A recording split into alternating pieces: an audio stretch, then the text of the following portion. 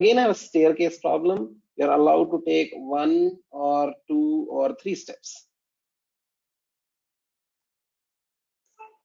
Yeah, guys, so work out the recurrence again and write it down on pen and paper.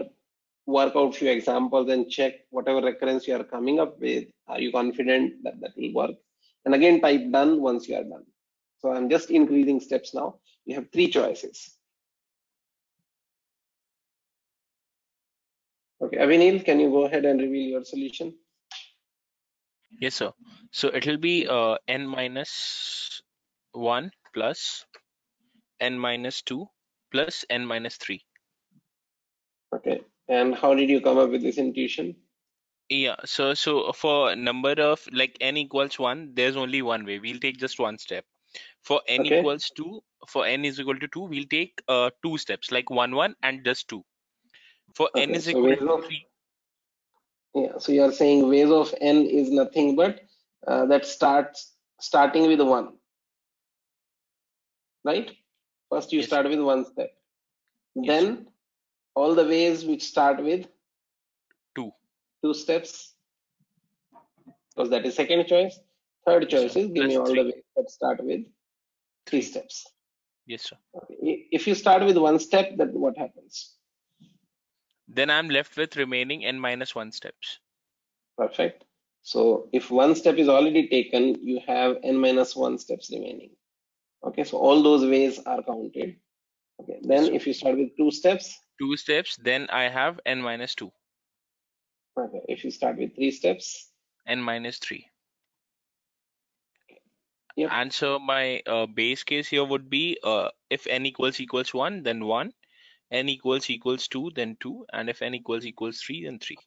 Or n equals to 2, it could be 3, right? How? For n2, Sorry, how will no, it be it 3? is 1, 1, comma 2. You can either take 1, 1 steps or like 1 step 2. For It will be 2 3, only. it should be 4, right? Yeah, 3 is Wait equal for to 3 is 4. Yeah, 2 is 4. Let's see. What are those? 1 plus 1 plus 1? 2 plus 1, 1 plus 2 and 3. 1 plus 2, 2 plus 1 and 3. So Abhinil, you missed that. Yeah, I missed one. Yes, yes. Okay, yes. So base cases are these.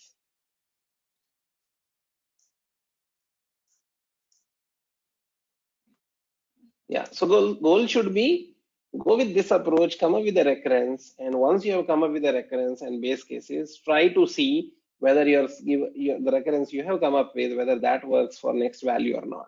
So current recurrence is saying this. So what we should do is through this recurrence, if you try to calculate W of 4, according to our recurrence, W of 4 should be nothing but W of 1 plus 2 plus 3. Because 4 will be 3, 2, 1. Add them, it is giving 7. This is according to our recurrence. Then we should manually work out and see is it really 7, and if yes, then we can certify that our recurrence and thought process right now makes sense. For 4 I'm getting 6. For 4 you are getting 6. How? Yeah. So it's 1 1 1 1, like the number of ways. Okay, let's see. Starting with 1 first, we will write 1 plus 1 plus 1 plus 1, then 1 plus 1 plus 2, then 1 plus 2 plus 1. Then is there anything else starting with 1? 1 plus 3? Okay, yeah, I got it. I missed the one in this actually. 1 1 2 I missed. Okay, yeah, we should not miss that because this time third dimension is also added. Right. Yeah, so these are the only patterns that start with 1. Let's look out what are the patterns starting with 2. 2 plus 1 plus 1. 2 plus 2, that's it. There are no other patterns that start with 2 for 4. Yes. Okay, And then 3 go 1 with 1 3. 3 1 1 3 we have already listed out. Oh yeah. So there are 4 patterns that start with 1, 2 patterns that start with 2, 1 pattern that start with 3. Add 4 plus 2 plus 1, you get the answer. And essentially, that is the same thought process we have applied. First, we started counting out how many patterns are there if we start with 1 as the first step.